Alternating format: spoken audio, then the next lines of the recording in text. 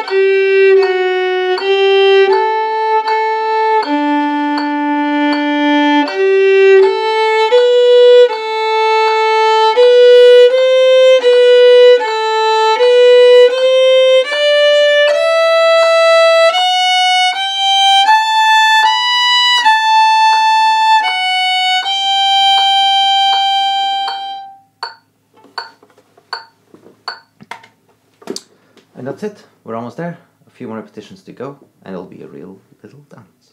See you there. Bye.